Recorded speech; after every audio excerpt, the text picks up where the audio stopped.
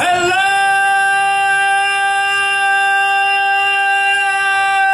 Northampton! Good morning, good afternoon, and good day, ladies, gentlemen, and others. Welcome to the 6th annual Trans Pride in Northampton. Thank you all for being here today. I very much appreciate it. We've got a few speakers today. It's an excellent lineup. I'm very excited about it, and it's a beautiful day here in Northampton. Before we get on to the main program, though, yesterday we lost a member of our community who is one of the first people I met when I came to Northampton, one of the first people in the trans community I met. She has been at everywhere I go, every time I'm doing activism, every time I'm speaking. She was always there if she could be. She competed in the very first Miss Trans Northampton pageant with me, and her presence and her bravery and her strength was always an inspiration to me. She wasn't afraid to stand up and be counted as transgender. And Samantha Cornell passed away yesterday after a fight with brain cancer. So I'd like to ask all of you, in memory of Samantha, to please bow your heads for a moment and join me in a moment of silence for a lost member of our community.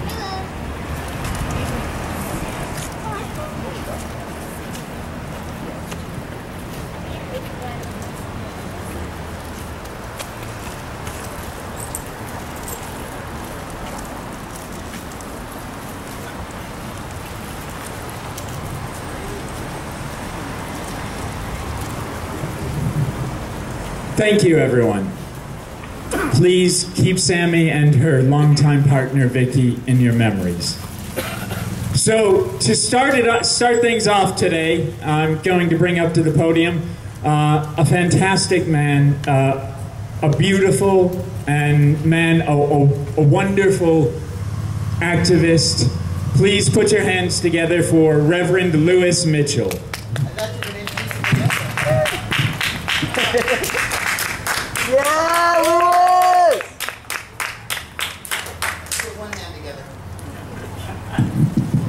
Greetings, everyone. I do want to say that I love the intimacy of our gathering.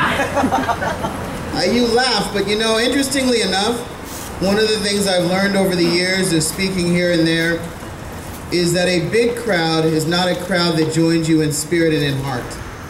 And in honoring Sammy's life and service to us as a community, Sammy was one of those people that showed up with her heart. Everywhere, all the time. Sometimes you never knew what she was doing, but you knew she was doing something helpful. And so in a lot of ways, I'd like to challenge us to model our lives of service to our communities after Sammy. Not for the thanks and for the accolades, but because she had a heart to serve. And I'm grateful for her, and I miss her, and I hold Vicky and their entire family in my heart and in my prayer today. I want to tell you why I'm here.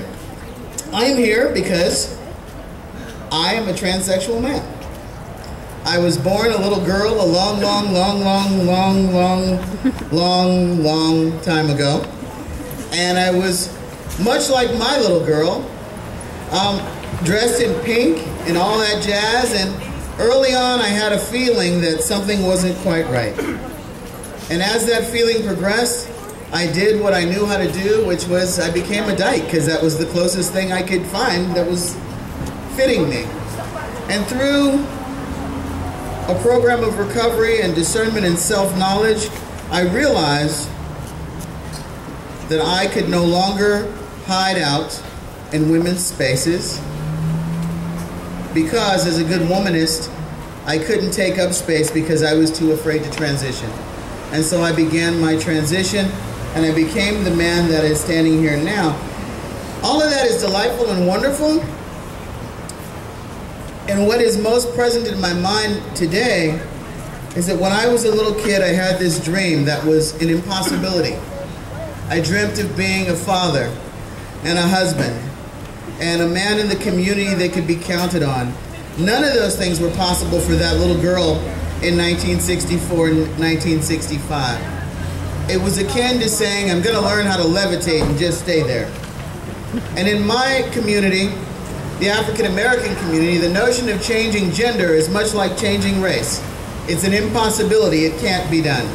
Not it shouldn't be done, but it can't be done. And so when I transitioned for my mother, it was much like saying, no, Mom, I've always felt white. I'm going to become white. She couldn't quite wrap her head around it, understandably. What I have come to learn is that regardless of what your spiritual or religious upbringing and underpinning and belief system is, we know who we are in our spirits before our bodies catch up.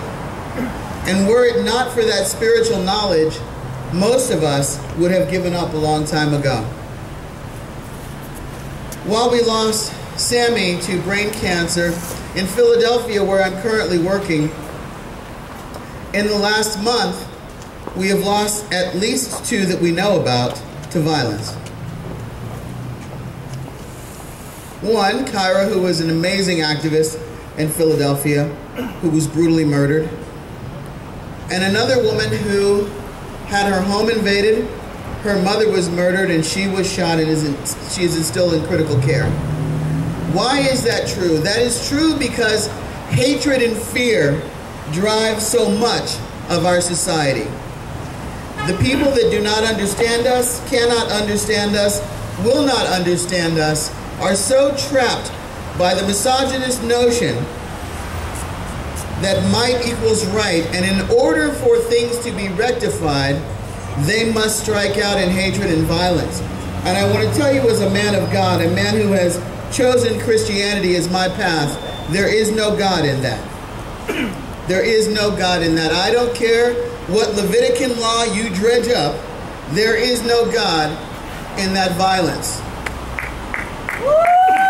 Yeah!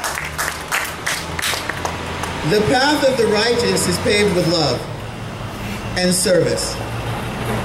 Love and service. Love and service. And at this point, I want to thank Trystan and all who aided Trystan in making this a reality when it was a lost cause. When no one wanted to stand up and someone decided to. So I'm working in Philadelphia. I'm working at the Morris home, named after Nycii Morris, who was a slain leader in the Philadelphia trans community. It is the first and only residential recovery program specifically for trans and gender variant people on the planet. The first and only, ever. And right now we have 8 women in there who are attempting to recreate a life that has been filled with sorrow, disappointment, danger, criminality, addiction, and suicide on the installment plan. Each and every one of them has been there and has stayed there and has worked diligently to become the woman that they've always wanted to be, and I am so honored to play a part in their becoming. Nationally, in the last month, for the first time ever, the Black Congressional Caucus hosted a panel of Black trans women to speak on the Hill. First time ever. Woo! Yeah! While many of us choose to blend, and I have nothing against people's individual right of disclosure, some of us who stand in the gap between the seen and the unseen are coming out prouder and stronger every year. More of us are entering seminary. More of us are entering elections. More of us are coming out in our places of business. More of us are coming out in our families. And we are still here standing strong, although we lose far too many to violence every year. Every year we also gain new people to speak up for us, to stand with us as allies and as family. And I want to take this moment to thank all of the partners, the children, and the parents that do not disavow us when we transition. We could not be here without you.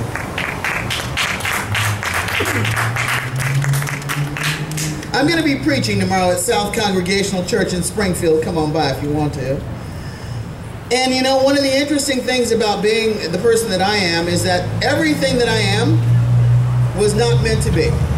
I'm a black man who's not in custody and not on drugs. I'm a black man that was born with a vagina. I am a black man that was supposed to be cracked up and in a gutter somewhere who is nearing 29 years of sobriety. Everything I am and everything I have become is because of grace. We are here because of grace, the universe of grace. Part of why we are here, standing here, is because someone came before us. Many someones came before us. They blazed a trail, and many of them died in the act of blazing this trail. And so my job and my challenge to you is to not stand in your little private corner celebrating your transition, but to step out on faith and grace and blaze a trail for those coming after you. There's a little trans person being born tonight that needs your leadership today. Without your leadership today, they will surely die by their own hand or be killed.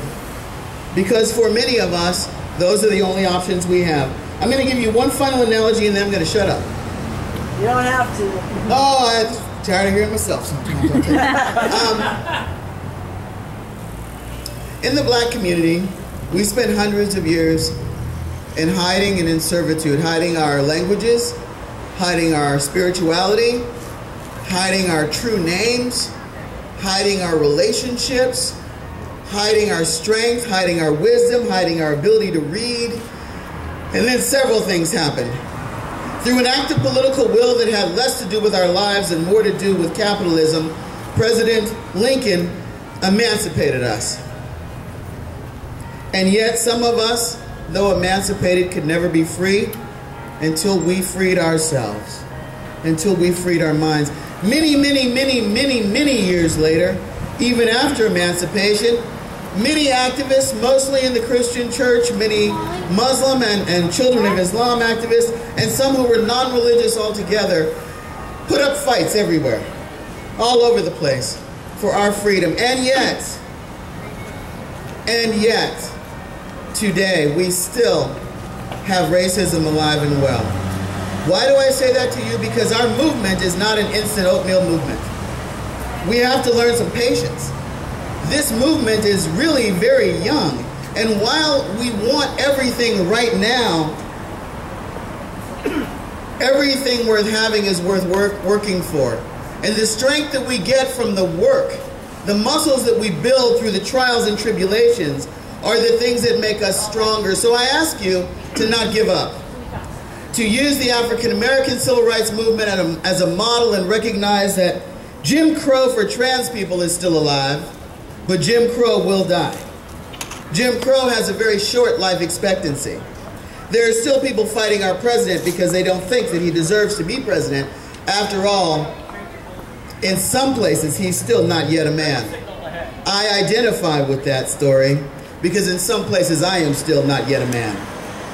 I stand with my president, and I stand with all men, and I challenge all of us as men to flip the script on the abuse that women suffer and to call out those among us that are rapists, that are murderers, that commit assault, and to not let them hide in our male enclaves.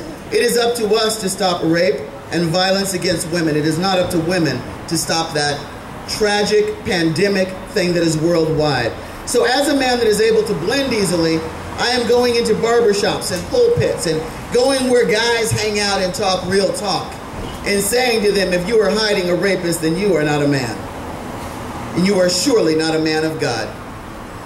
In this moment, while we talk about freedom for trans people, we cannot talk about freedom for trans people without talking about sexism, misogyny, racism, classism, nationalism, ableism. We all have that in our community, and part of why it's hard for us to build a trans community is because we will not work on our isms. Let's go first. Let's not recreate the mistakes of the lesbian and gay movement and pretend like we don't have differences that are valuable and that we don't have bigotry that must be overcome for us to come together. They've shown us for 30 years how to do it wrong. Let us show them how to do it right. I ask you if you would just join me in a moment of prayer, because it's what I do. If you are not a praying person, join me in a spirit of light and of openness. Please. Universal spirit of many names and many experiences, we ask you here and now to hold our people. To hold the people that are not able to be here today. To hold the people that are not willing to be here today. To hold our enemies in your bosom. Teach us to love ourselves. To put down the things that keep us from being as self-loving as we can be. Heal our families. Heal our churches. Heal our neighborhoods. Help us to grow into the people you have designed us to be. Remind us that throughout history, those of us at the intersection of gender have always been the healers of community. They have stolen that history from us. Give us the will to reclaim it. Step in the gaps where harm would come our way. We ask you to hold our sister Vicky in your mercy and in your healing in this moment, and wrap up Sammy and pull her to your bosom where she belongs. God, if you are among us, be within us, be beside us, be in front of us, fight our battles. And in this moment we ask just for one day, just for this day, let no harm come to those of us that are walking in treacherous waters out of survival needs. We thank you for the gift of your grace and your mercy, and we ask you to reinforce us, refill us, refresh us, give us every resource that we need to fight this battle. We give you all praise and all thanks. In the name of all that is holy and all that is love, amen. I have the opportunity to introduce someone very special. And I have been given the permission to say whatever I want.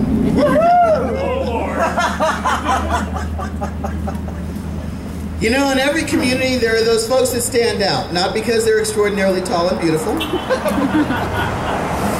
but because their light and their energy is so overwhelming that it cannot be denied. Lorelei is one of those people. Not only are her accomplishments too many for me to name, but as importantly, more importantly, when people are feeling alone in our community, which is common, and when people are feeling like no one can stand with them, with might and with strength, and with passion and with humor, Lorelei is often the one who is standing there beside them saying, honey, just come with me, I'll get you up there. Honey, you can sit with me, it'll be okay. Nope, that looks just fine, let's walk. Come on, let's go, sweetie, it'll be all right. Without someone like Lorelei, many in our community would have given up. And so while she is talented in many ways, the thing that I want to recognize in her is what a lifesaver you are. Yes. You may never know how many lives have been saved by just your smile, your strength, and your presence. And so on behalf of our entire community, I thank you, and I give you Lorelei. Woo! Yeah! Wow, thank you. And everybody, show some love to Reverend Mitchell. Woo! Come on, make it loud. Thank you, thank you. And wow, that's wonderful to hear. The only thing I have to disagree is that my 70s feminist mother would smack me if I called anyone honey. But thank you. And thanks, Reverend Mitchell, for breaking the seal on the size of this crowd. Because what we have right here is some very dedicated people who have shown up to support a community event. But I do know that there are a lot more people out there. There's a lot of us. There are so many of us who are afraid to walk out into the sunshine, who are afraid to stand up and be themselves and be proud of who they are. To be seen, even in a place like Northampton, there are too many of us who are afraid. And I know you're watching, and I know you're listening. So as Reverend Mitchell said, no, I'm standing with you. Anytime you're ready to go out, when you're ready to stand up and be seen and be counted and tell the world, yes, I am proud to be trans, Lorelei will be there with you. Now, thank you. I have a number of things to say, and I've learned from hard experience in these sort of gatherings that anytime I ever have anything prepared, I end up having to throw it completely out the window. Because I show up and, well, the very first time I spoke in Northampton, I spoke at an anti-California Proposition 8 rally. And I came and I stood on these steps right here. I had just moved to Northampton from California, and I had been just a couple months previously at a gala star-studded event in Beverly Hills celebrating the passage of same-sex marriage in California. And as soon as I moved out here, they started trying to pass California Proposition 8 to ban same-sex marriage. And I had some things to say about that. So I came out here and I said, can I please get up on your stage and speak? And I spent weeks and hours preparing this very meticulous speech. I studied the tradition of marriage. I studied the institution of marriage. I had intelligent and persuasive things to say about it. I had a whole section dedicated to how the idea of traditional marriage is bullpucky. You know, for instance, you don't own your wife anymore. But then I got up on these steps and looked out at this crowd of Northamptonites, and I said to myself, well, there's not a soul in this crowd I'm going to have to convince. So I forgot everything I was going to say, dropped it all, and thank God I'm an improviser. And I stood here and I tried to give that crowd what it really needed, which was energy and drive and a reason to stand up and convince those people, to go to those people in their communities who disagree with us, who fight us, and convince them that they're wrong. Because that's what I saw that our community needed. And what I'd like to tell you that we need is unity. LGBTQIKA and GQ unity. And transgender solidarity.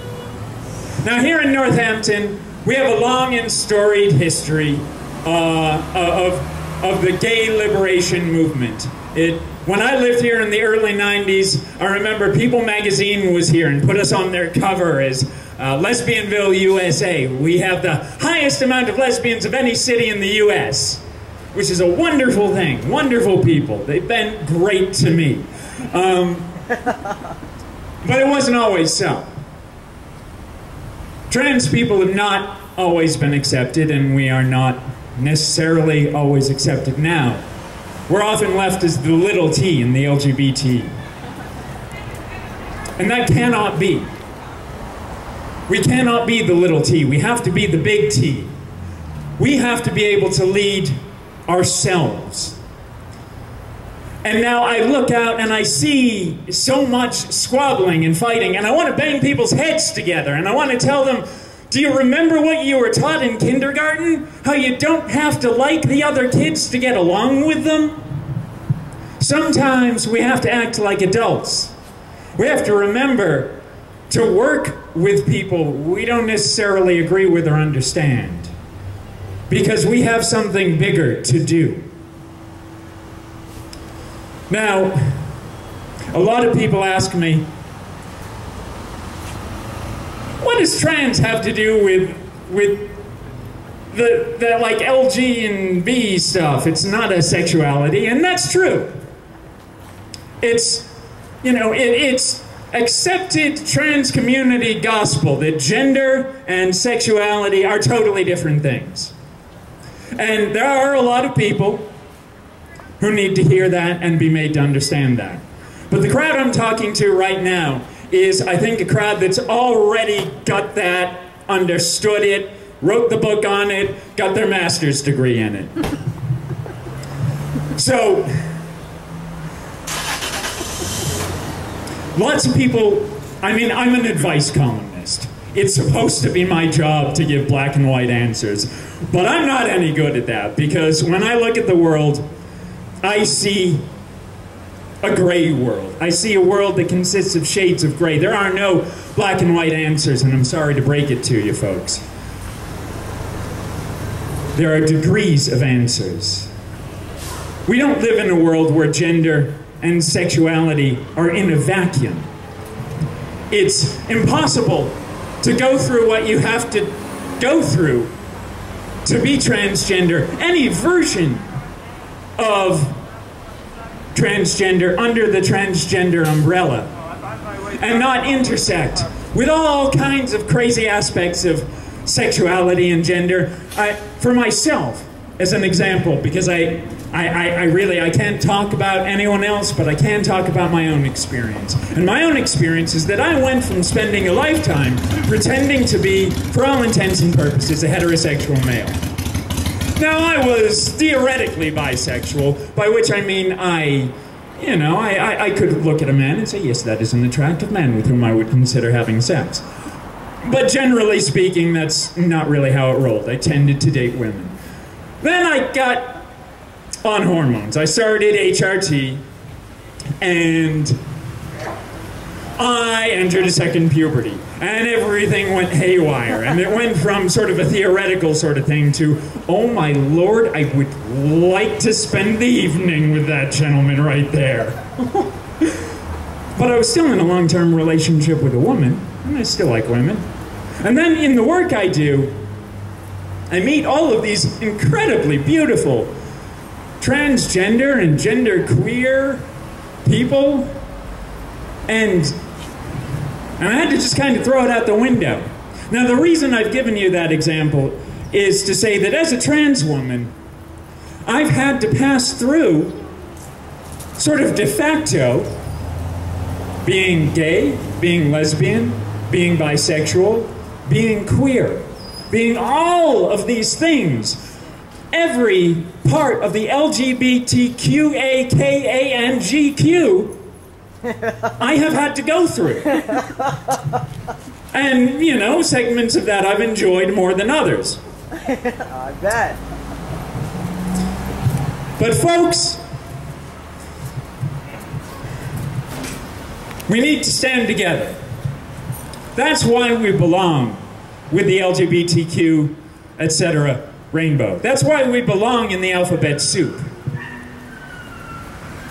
But as transgender people, as I said, we need to stand strong and we need to stand together. Now, I see far too many of my trans brothers and sisters and others fighting each other and knocking each other down. I see so much bickering and infighting and people arguing about who belongs and who doesn't, who's trans enough. And it's ridiculous to me. We have so much fighting we have to do. Now, this is Massachusetts. And this is a pretty liberal place here. Things are not good, but they're a lot better here than they are a lot of other places in this country, and especially in the world. But even here, we only just got our basic civil rights as transgender people in the past year. In the past 6 months, did I get civil rights? Did I get the basic right to employment and to housing? And even that's not complete. So we live in a state where same-sex marriage is already legal. Anyone can marry anyone else that they love. And yet, we had to wait for our basic civil rights. And we got there. We got some of them. But one of the reasons we're here today, and one of the reasons it's important for us to keep coming together, to have events like this, Why do we have a trans pride in Northampton? It's a fine question. We got a bunch of civil rights. Why should we not stay home and watch Saturday morning cartoons? I know, I'm a big fan of Top Cat. And I totally just dated myself. But really, I'll tell you why. Because there's work to do. Because we have some transgender civil rights here in Massachusetts. Thank you. But there's a lot of people in this country who don't have any. And here in Massachusetts, there's still some fighting to do. Yeah. We have to win public accommodations. Can any of you believe that we still don't have public accommodations? No. Now I understand, politically speaking, why things went the way they did. If you ask anybody who's ever participated in the civil rights movement, they will tell you that nobody gets their rights overnight. It's just not how it works. You know? Ask a woman if she'd give up the vote to wait for equal pay. It's just not how it works in politics. So we got a bunch of civil rights. But I can still be kicked off of a bus, asked to leave a restaurant. I can be denied all sorts of services. I can be arrested for using the restroom. It's ridiculous, and it should not be. And the only way it will not be is if we, as a community, as transgender people first, and then as LGBTQA, KA and GQ people, yes, come together and work together with trans people leading the fight, because we can't ask anyone to lead the fight for our own rights. We have to lead ourselves and bring our allies along. The only way we're going to get those rights is to come together, to fight, to stand out, say, I'm proud to be trans. I will be counted. I am a human being and I deserve basic human rights.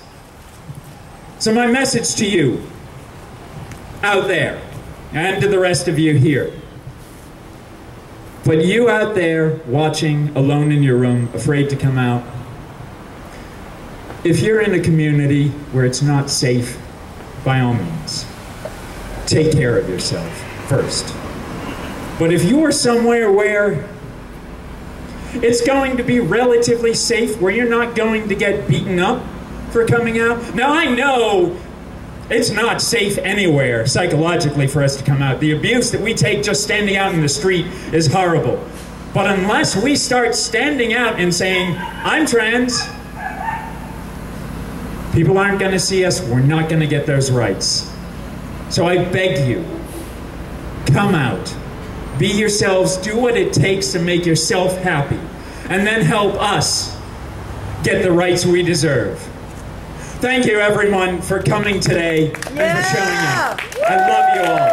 Sláinte.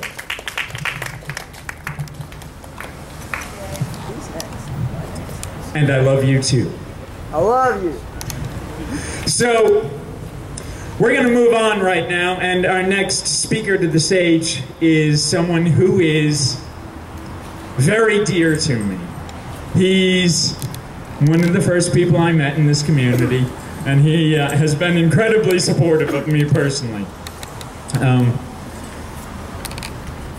And he made this happen today, honestly speaking. Now, I know a lot of us came together to make this happen, but I wouldn't be standing here with a mic talking to you folks if it weren't for this man. So please, I want you to put your hands together for an incredible activist and a wonderful man, Trystan Dean.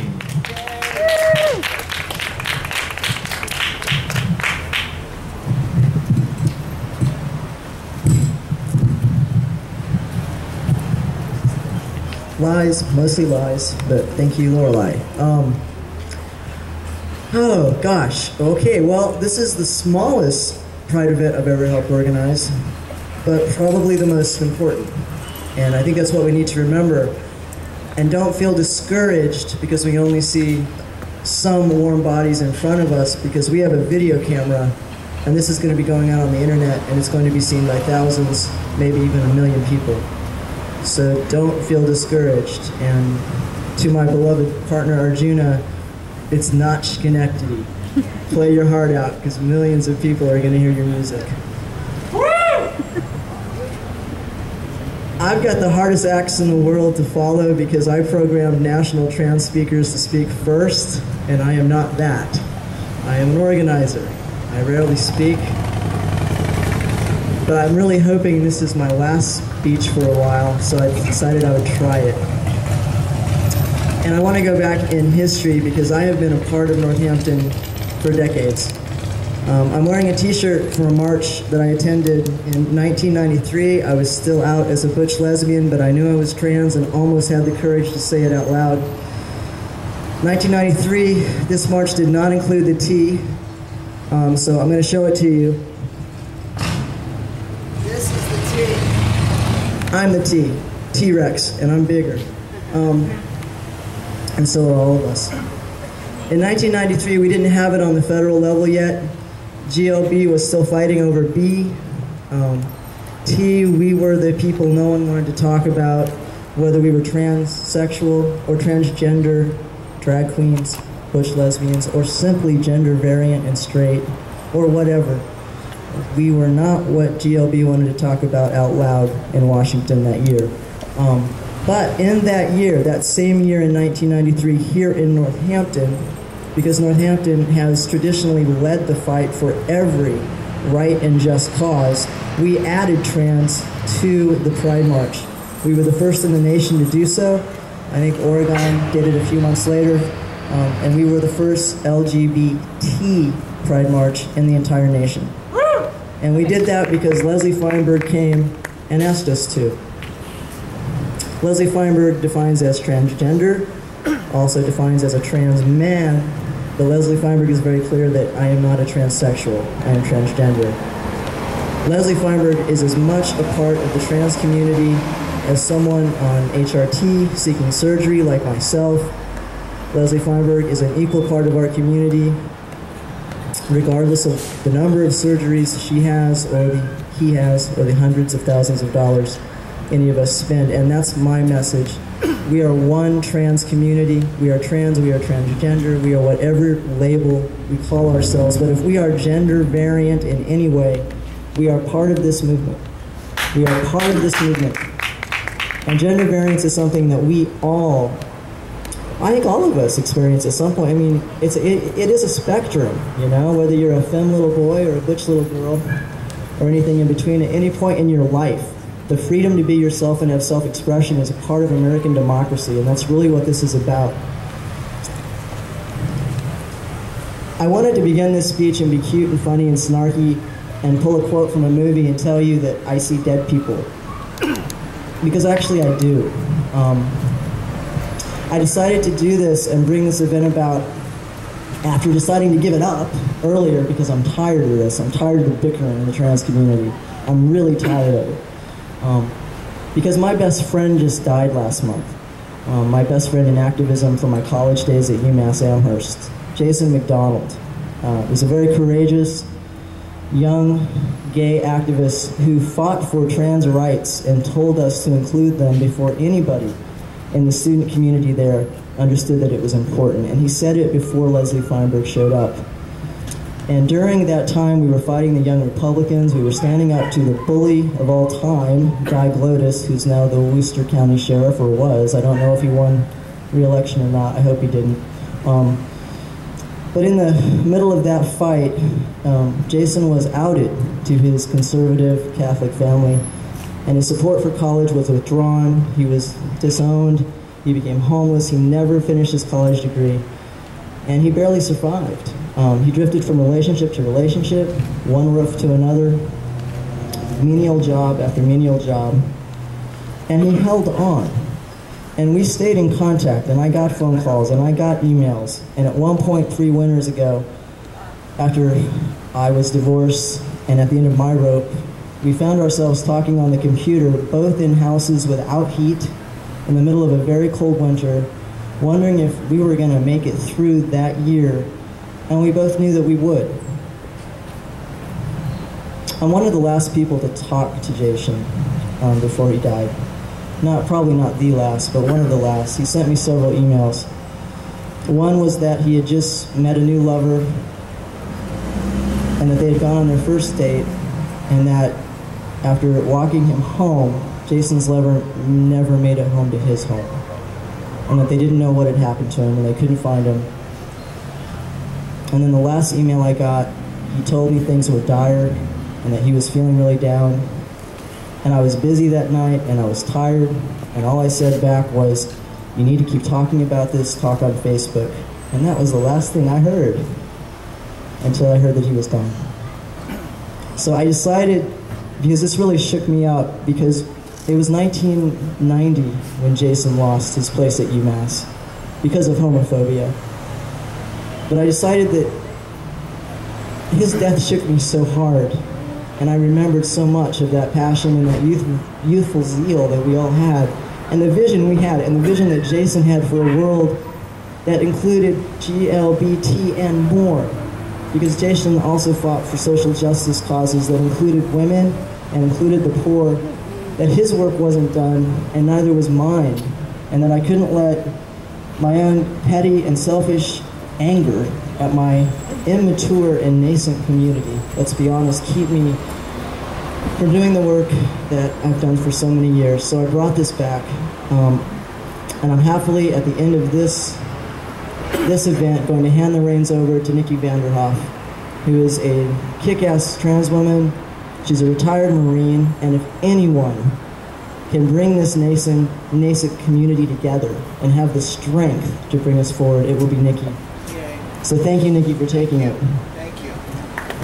But I also wanted to talk about Sammy Cornell, and better speakers than I have already honored Sammy. Sammy and Vicky are my friends. Sammy gave the keynote speech last year at the Trans Civil Rights Rally at First Baptist Church, and she represented the organizing board with her speech. And we wanted her to talk about what it means to stand up for the trans community and what you have to do. Because Sammy and Vicky were at every trans event I ever attended in a 3-state New England area. And they were often homeless. They often had a car that was held together with Band-Aids. They usually were nearly or out of gas money and had to beg $10. But they always showed up. And that's what Sammy told the crowd last year. She said, you don't have to be a good speaker. You don't have to be brilliant. You don't have to have a college degree. You just have to show up. And that's what Sammy did. And I didn't realize Sammy was on her deathbed when I emailed her a few days ago and asked her to come to this event. I was hoping she would be our surprise speaker. And I had reserved a slot and not said anything to anyone for her. And somehow, I know that Sammy is here today, because I can feel her. Sammy, thank you. So, I wanted to also talk to you about more of the dead people that I see. I'm 48. I just turned 48. A lot of heroes have shaped me and shaped my thoughts and my decisions and my own activism. I'm from the Midwest. I can't help but think about Brandon Tina. I can't help but think about Matt Shepard, as well as people like Sylvia Rivera, Louis Sullivan, and so many names, new names that we read every year at our community TDR.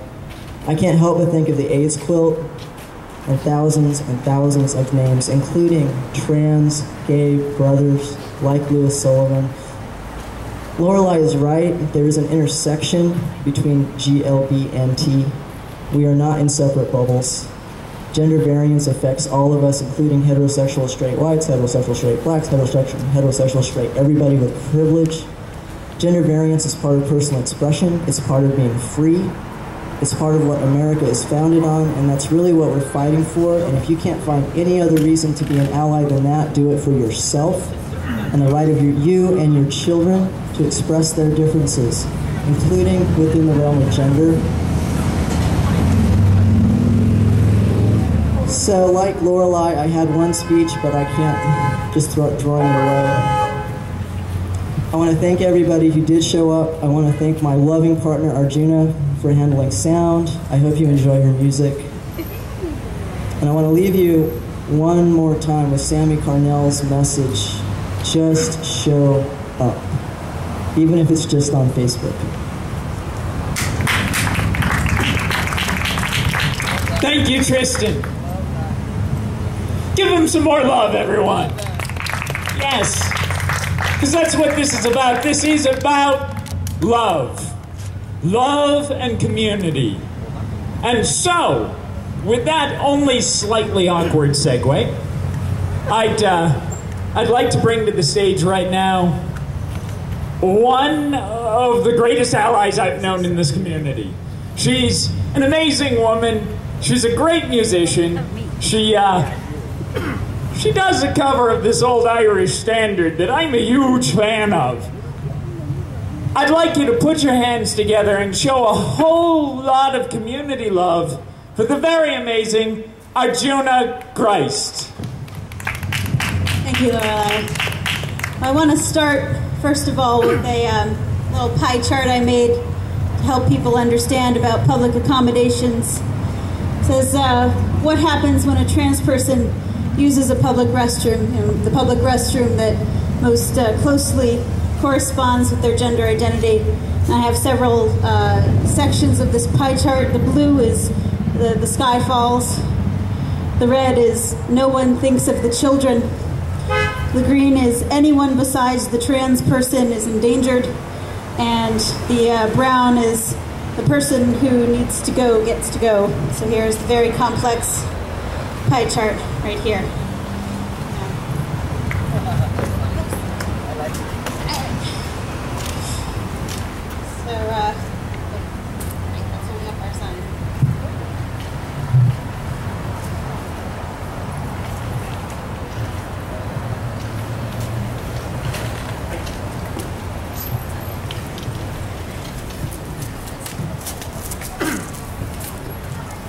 All right, so I'll start with,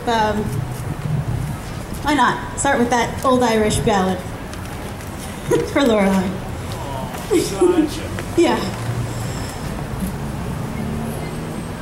Oh, tranny boy, the dykes are calling, and men for men, and pansexual guys. Rules dumb are gone, and trans women are vying for you, the favorite of the bi.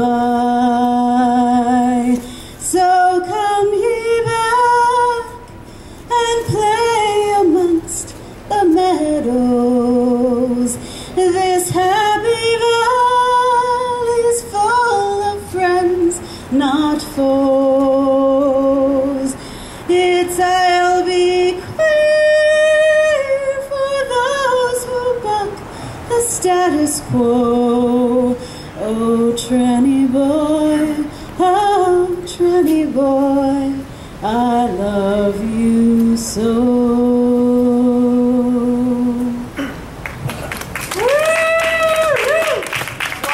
Thank you very much. All right, well, if someone can hold the mic for me, I bought a mic stand yesterday for this and then left it in the other car.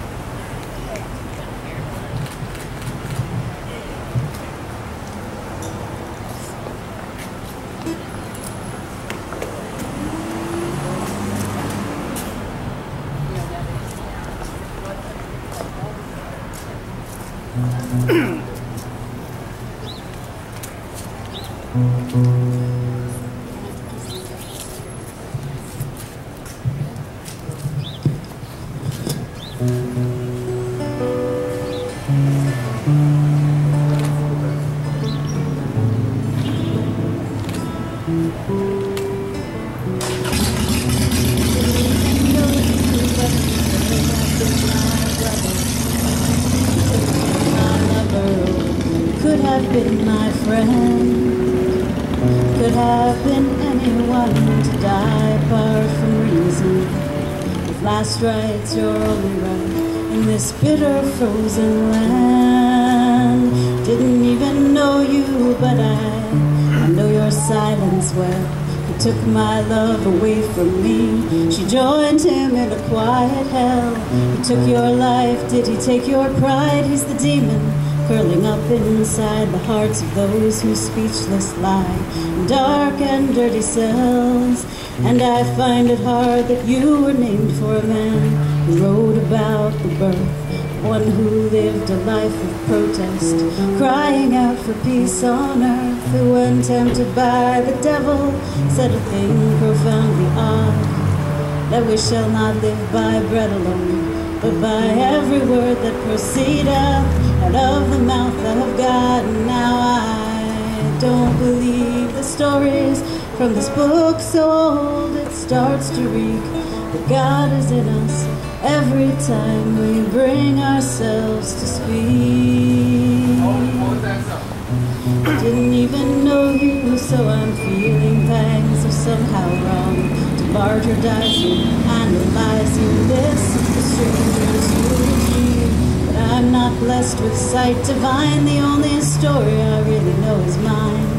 Each word is a small step in my journey to be free.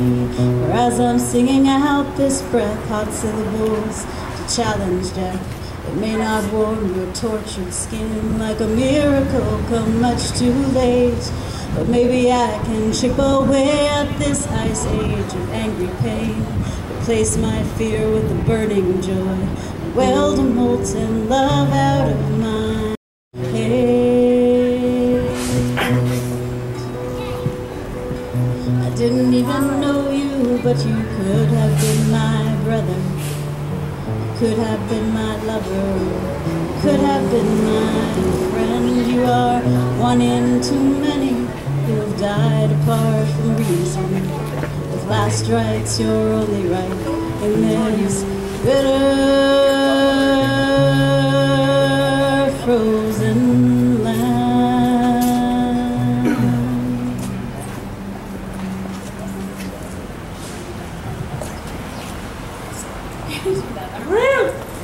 All right.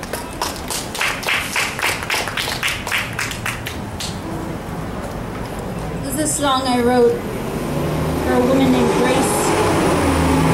She's sort of an amalgamation of a bunch of amazing trans women I know, including Lorelei, actually. She's in here a little bit. All right.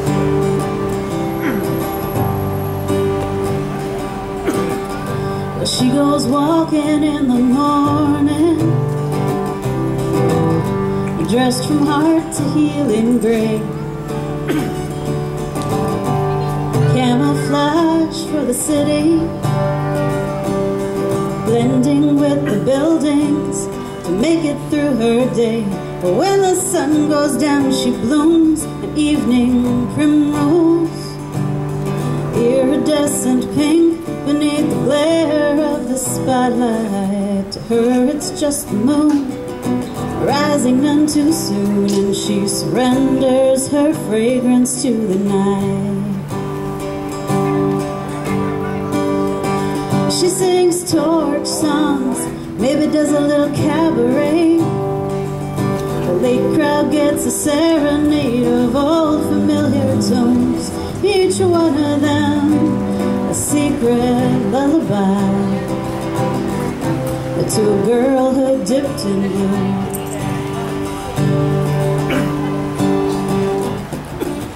He tried to toss her to the roadside, crushed her petals and stripped her tiny stem. He did not know poor soil is where she thrives, on railroad embankments and chain link lots condemned. She lands on bare ground, sinks her roots down, and makes the wasteland blossom in the twilight.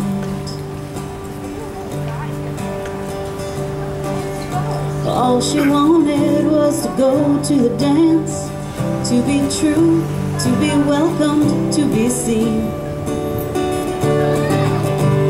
Now every night is prom night.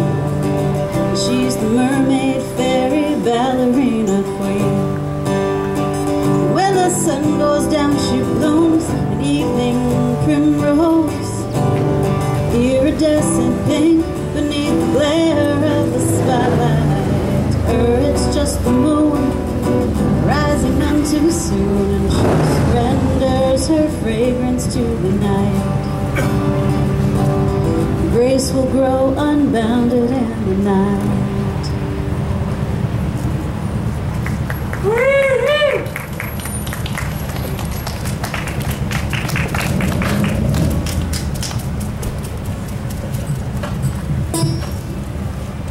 So I just got a couple more for you.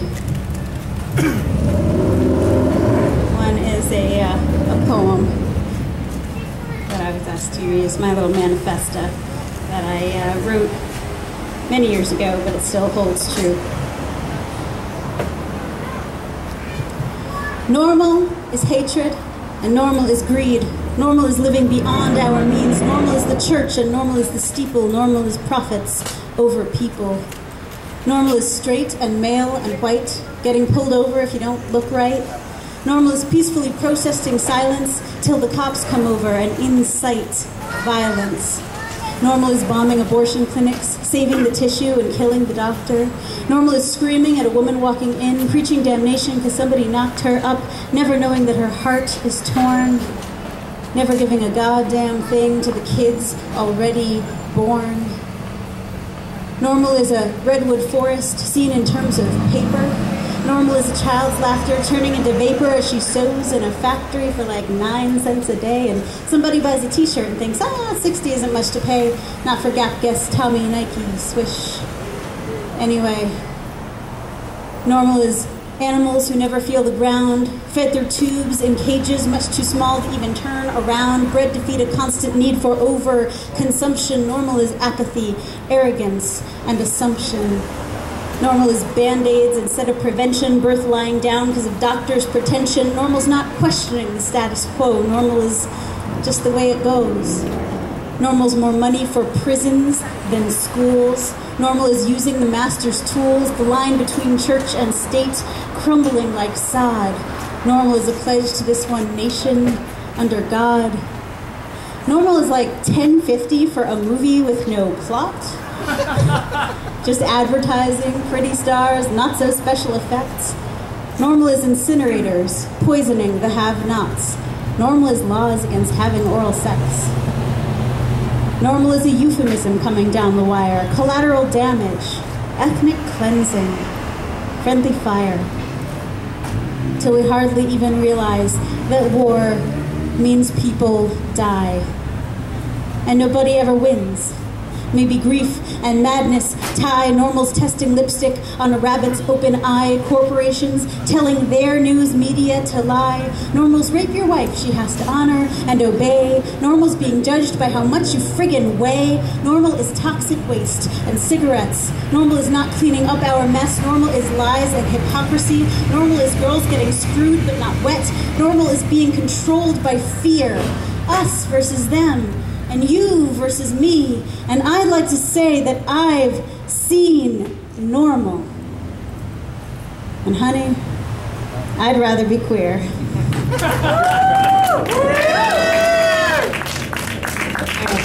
I'd like to leave you with one I wrote last year for the Trans Day Remembrance, which is coming up in November.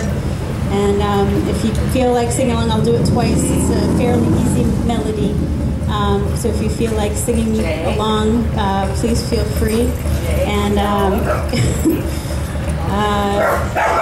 I'd just like to say thank you to everyone who's here, everyone who's spoken, and everyone who's working with us to make life better for all of us out in the community, queer, trans, the quilt bag community, as I like to say. Makes it a little easier, quilt bag. And we need public accommodations now. It's ridiculous that we don't have them, that people are so caught up in fear that they don't let people have just basic rights to live their lives freely. All right, so this is called No More Names.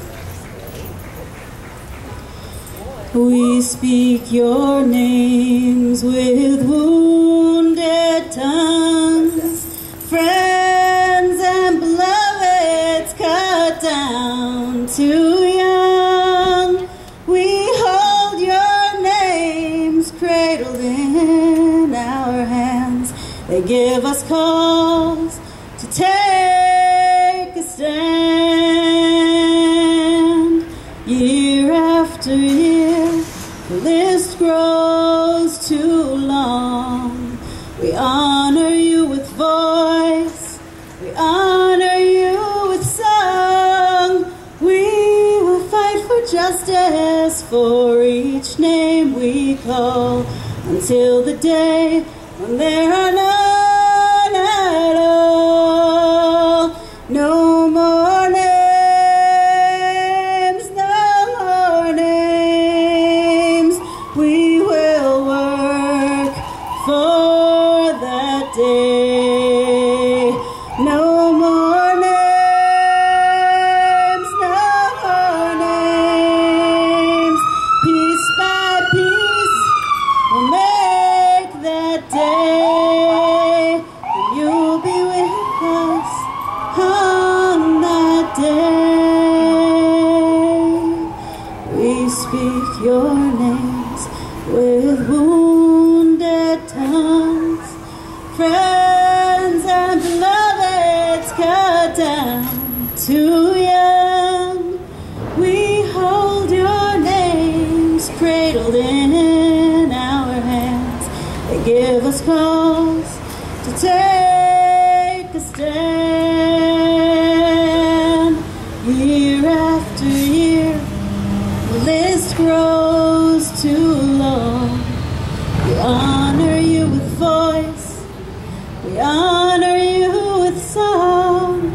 We will fight for justice for each name we call, until the day when there are none at all. No more names, no more names.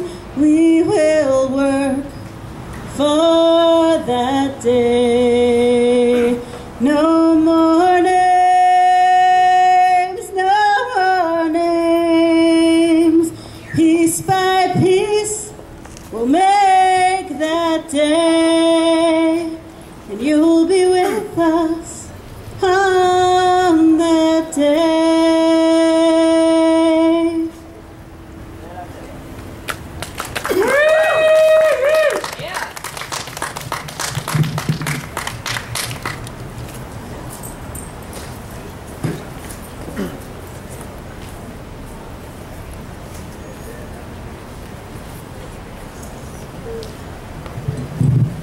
Arjuna Greist, friends. Let her feel love. This next speaker is a pretty inspiring woman. She's brave, and I am incredibly happy to have her here. She's a prostitutist.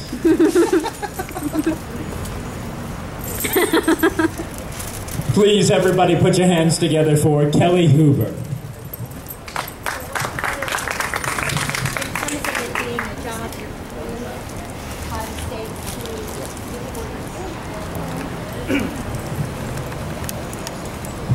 Good afternoon, everyone. I'm Kelli Hoover, and like Lewis had expressed, I grew up very different than I present to you as I am today. I grew up here in New England. I grew up as Jonathan Robert Hoover, and as of a year ago, I was still Jonathan Robert Hoover. I'm proud to say that now I am Kelli Noel Hoover. This past year has been an amazing trip for me. My transition has gone, in many eyes, and certainly in my own eyes, has gone extremely smoothly. And after listening to Lewis speak, and him speaking about people who have gone before me and gone before all of us, it's clear that some people have paved quite a good path for us. For myself, initially I was fired from my job in Connecticut as a prosthetist. And I will explain what a prosthetist is, since everyone's eyes were probably slightly confused when that was said. I am a person who makes artificial limbs. I make artificial limbs for amputees who have lost their legs, lost their arms, whether it's from war, whether it's from diabetes, whether it's from sickness. That's my job.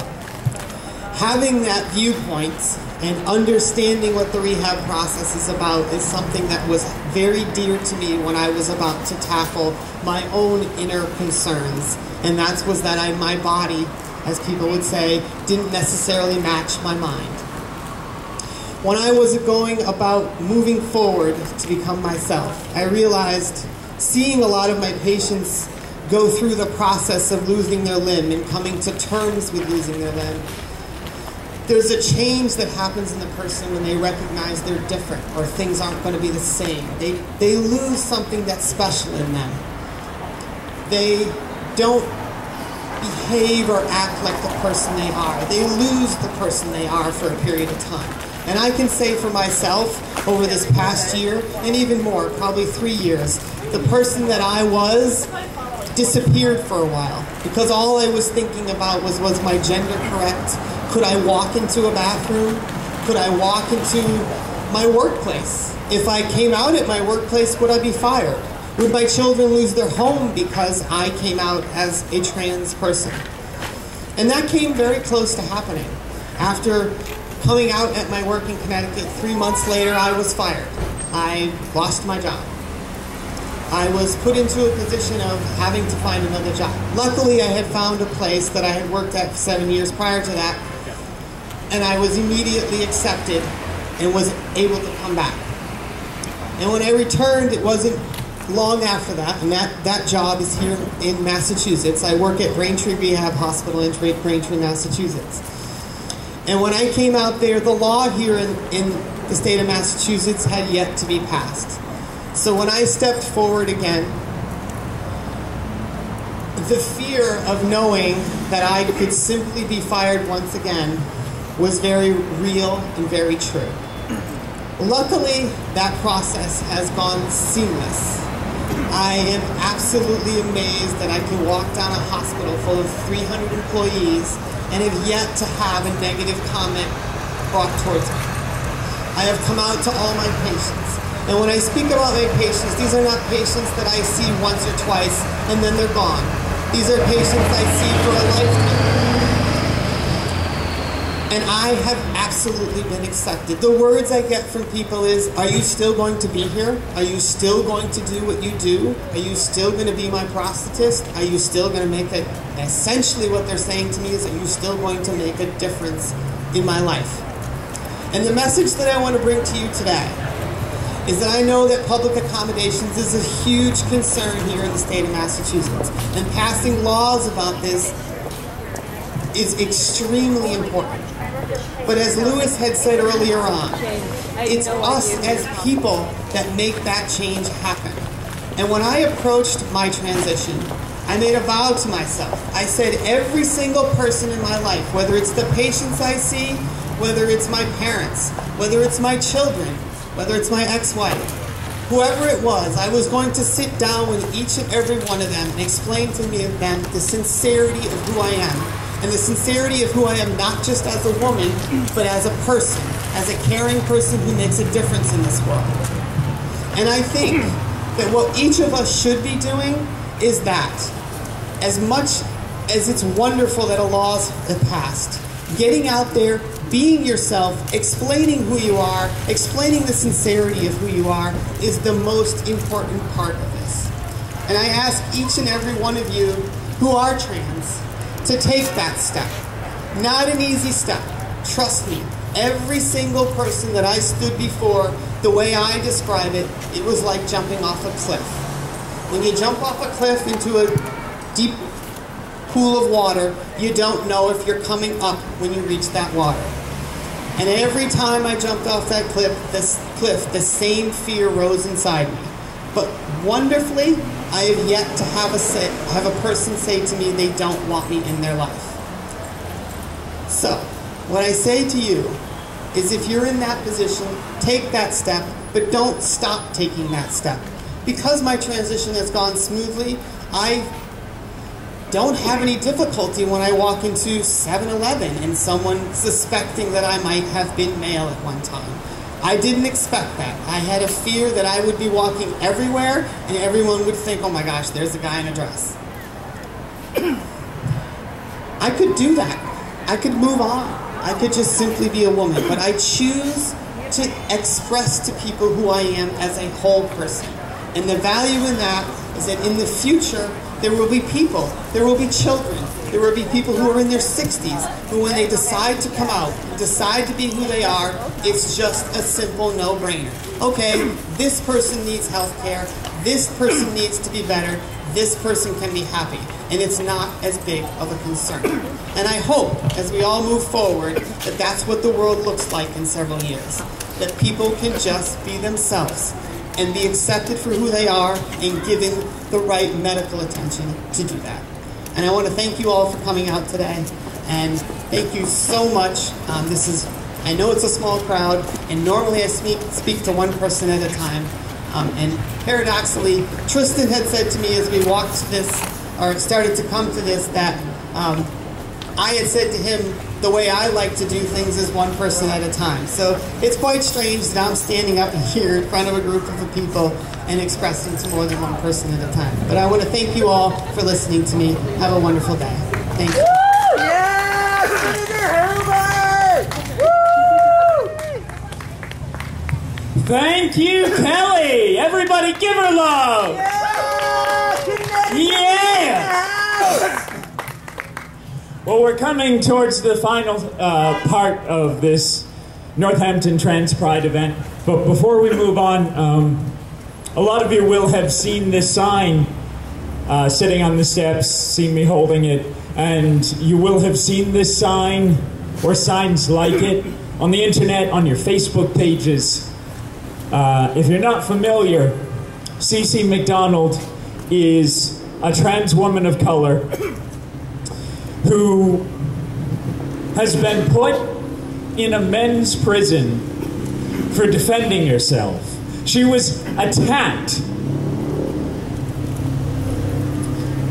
the victim of a hate crime, and she fought back using whatever means were at her disposal and injured her attackers, killed one of them accidentally. She's being charged with second-degree manslaughter and held in prison for defending herself against a hate crime. This must not be. Nycii McDonald is our sister. She is one of us.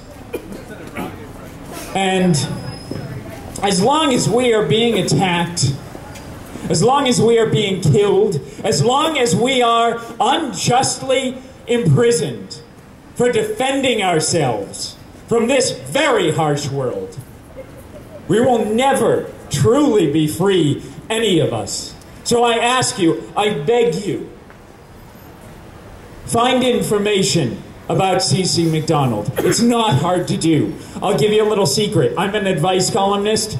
The way I write most of my columns is I fire up Google and I enter in the question, and then I go from there and say some snarky things and enter information that I get off the internet. You can do that too. Find out about Nycii. Help get her out of prison. Help get her out of this terrible circumstance. Support one of our transgender sisters. Free Nycii McDonald now. Everybody with me. Free Nycii. Free Nycii. Free Nycii. Raise your voices with me. Free Nycii. Free Nycii. Free Nycii. Free Nycii now. Thank you. And so, at this point, I'd like to begin the Community Speak Out segment of this program today. And to start off the community speak out, where we will, at least for a few minutes, welcome anyone who is inspired to speak up to the mic to say a few words. And to start that off, I'd like to introduce a beautiful woman and a friend of mine, the person who will be taking over this event next year. Give a warm round of applause for Nycii Vanderhoff, everyone.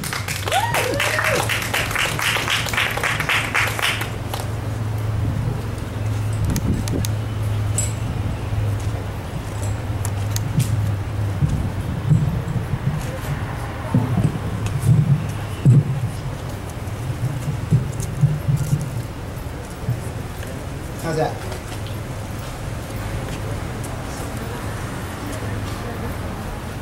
When I started today, I was talking to some of my friends.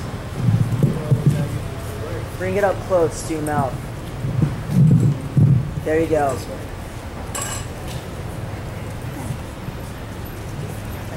And one of the things I had said was last week when I said that I was going to stand up and speak, it seemed like a really good idea.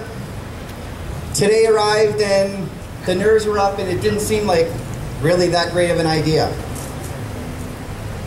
Having listened to everybody who came before me, it is a good idea. Because this is what we need to do. We need to get out and be visible. I am here today to be counted. I'm an honorably discharged from the Marine Corps and a Desert Era veteran. When I enlisted, I took the same oath all the service women and men take in the U.S. Armed Forces. And that is to defend this country from all enemies, both foreign and domestic. Yes.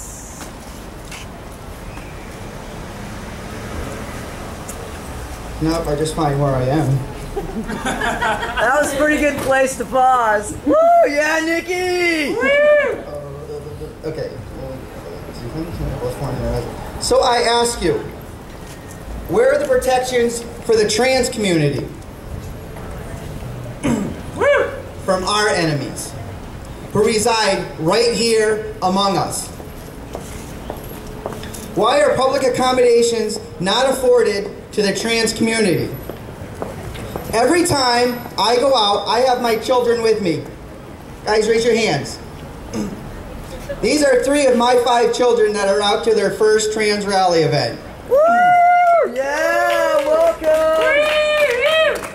Every time I go out in public with my children, I have no defense should I be singled out and told to vacate the premises. Not asked to leave because I was stealing or causing a ruckus,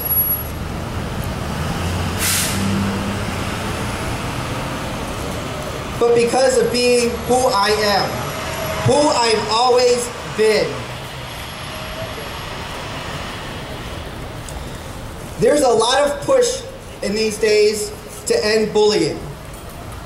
We just had Spirit Day yesterday to stop putting an end to bullying. But yet,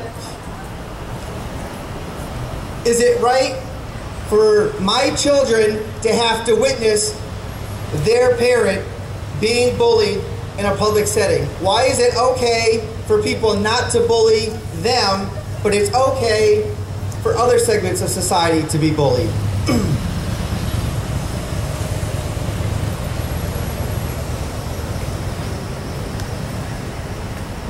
Being African American is not a choice. Being gay is not a choice. And being trans is not a choice. Amen. Who would volunteer to be persecuted? I didn't take 2 hours to get ready today versus the 15 minutes it used to take me because this is a passing phase. Our civil rights should be afforded to everybody, not just those that label themselves mainstream society. I'm not asking for society to agree with who I am, but I am demanding that they respect me.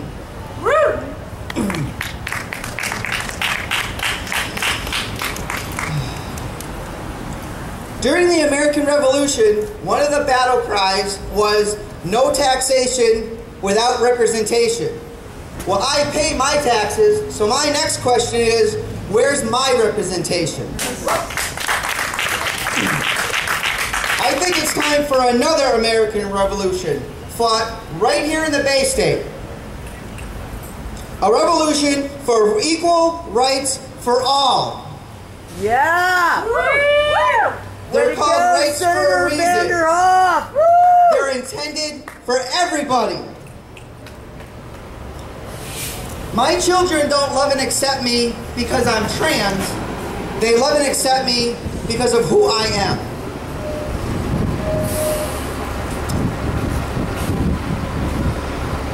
I am taking over this event for next year. I am looking for people to step up, join the steering committee, and come out. If there's any questions, I'm on Facebook. You can talk to me afterwards. And with that, I bid you adieu. Yeah! Nycii Vanderhoff, everyone. Make her feel love. Yeah! Hallelujah! Oh my gods, that was wonderful. Well, at this point, is there anyone out there who feels quaked to speak? We have a couple minutes left. You're totally welcome. I'll even stand next to you and hold your hand if you want. Anyone want to say anything? Going once? Going twice? Oh, we have a taker. Come on up.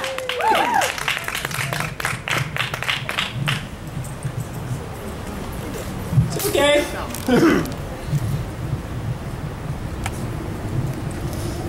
Hi, I'm Jean. I am beginning my transition, and I have been turned down by 2 surgeons in 36 hours. My surgery was scheduled for the 18th of this month, and I got sick. So I canceled my surgery due to illness, and the surgeon fired me right then and there as a client, and has refused to operate on me. And I am getting ready to go in for my 3rd consult this Thursday at 2:30 at Exeter Hospital in Exeter, New Hampshire. And I am hoping for a mastectomy because of my size, but I am hoping to have some type of top surgery soon, and I am new to this. I have been semi-talking to somebody on the internet that we met online, and for about a year now. It'll be a year next year, and we're both transitioning. Thanks. Woo! Good luck, you! Yeah!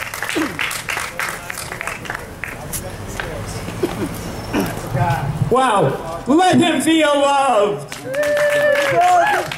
Ah. Wow, that's inspiring to me. I love seeing people get up and stand up and shout it out loud. I am trans!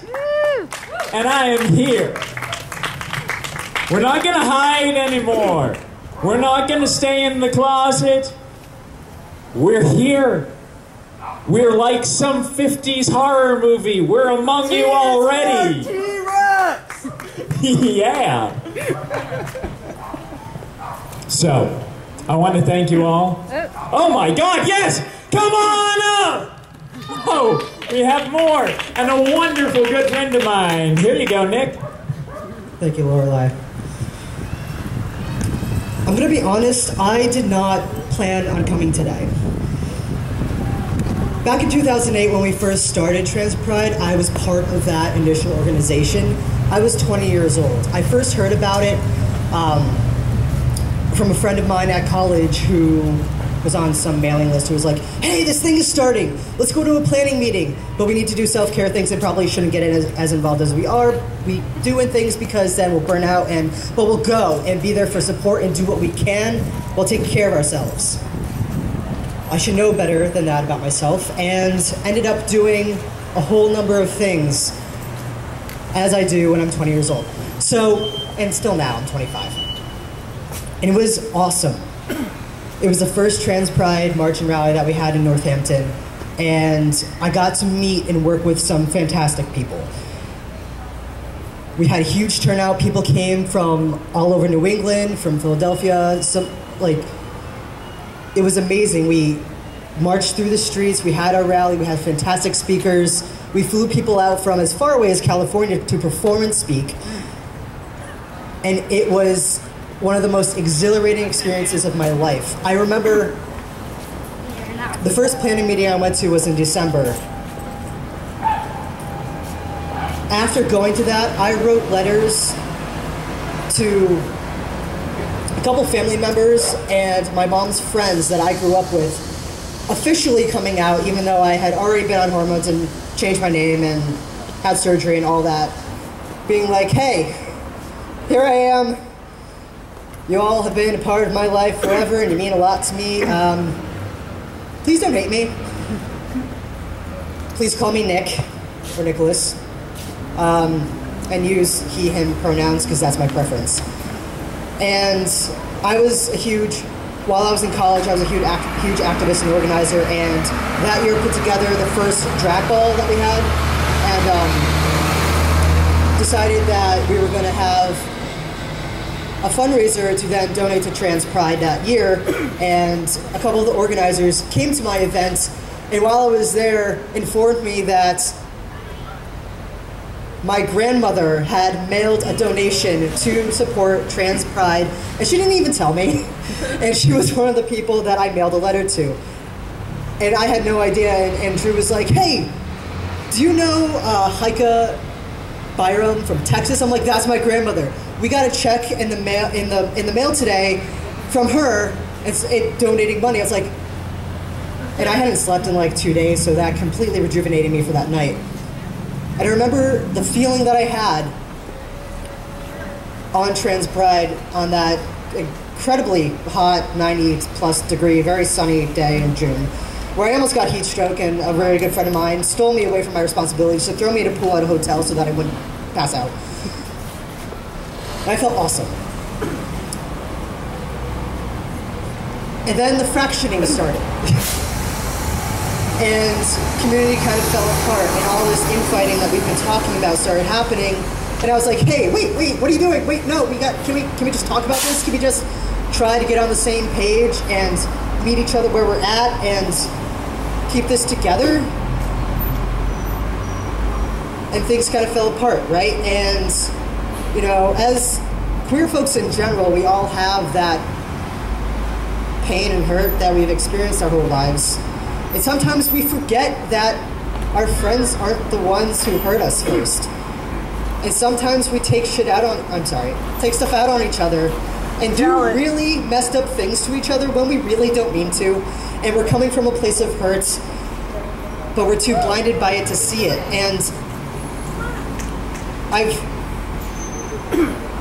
I'm one of those people who have kind of distanced myself, because not only do I not want to have that directed at me, but it breaks my heart too much to see it. And I'm hoping that we can find each other again, and that we can come back together and heal ourselves and heal each other and work through what we've done and where we've been and keep moving forward and doing the things that we do.